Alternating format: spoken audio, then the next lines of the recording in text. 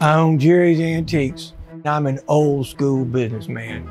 I do things the way I was taught by my daddy. I come in here 6 days a week and I do everything from sweeping the floor to carrying furniture like any business owner does. I love what I do and I'm blessed. This building here is 33,000 square feet and it's packed, racked, and stacked. Savannah has been very good to me and SCAD has been very good to me. SCAD students have come in my store every year from 1980. SCAD has bought a lot of furniture. Paula and Glenn both are very, very nice people who I highly respect. SCAD has been a massive asset to this community.